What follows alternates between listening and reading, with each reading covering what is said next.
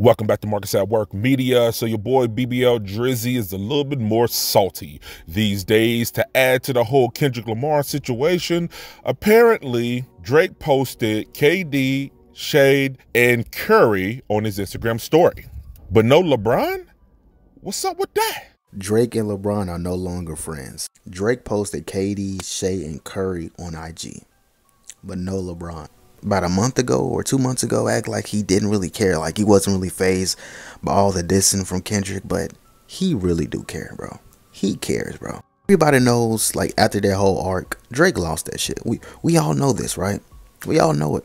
There's a reason why he been so quiet. Drake is clearly down bad. Like, now, if you can guess, it probably is due to him backing Kendrick with the pop-out show, being all on stage, enjoying himself at the show. Then took it a step further, the game with Steph Curry, where Curry is talking about, hey, I'm tired of that Not Like Us song, and your boy LeBron is like, I like it. What are you talking about? I love that. It's a great song.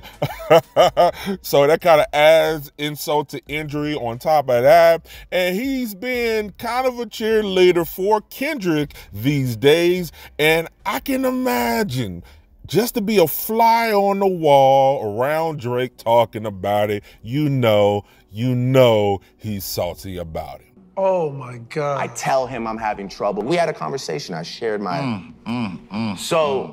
So with this is his passive-aggressive way of pointing out his dislike of LeBron backing Kendrick in the song, in the support of the song, calling him a PDF fouler, and LeBron just going along with it, loving every moment of it. Speaking of the Kendrick Lamar, They Not Like Us.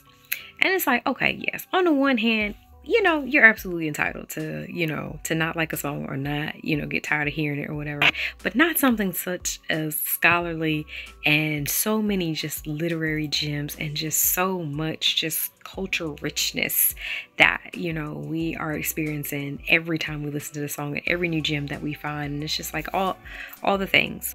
Now, let's keep in mind, your boy Drake got a tattoo quietly of LeBron. The tattoo resembles LeBron's high school jersey, Irish 23, which can be seen here.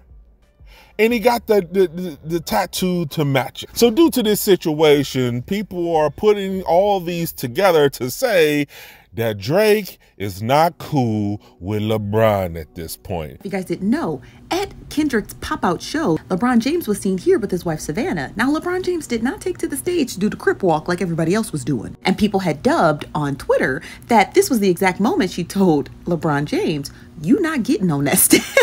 You not getting on that stage. Now, the reason why people are saying that Drake wore this Cleveland shirt is because LeBron James and him go together real bad. I don't know if that's true or not, but LeBron not getting on the stage and then Drake popping out with his Cleveland shirt and then wearing the old emblem. That is the major disrespect I think a lot of people had overlooked. He hasn't directly come out and say it because he don't want to get into it with his idol LeBron directly or publicly, but he's having these little passive-aggressive ways of saying the same thing.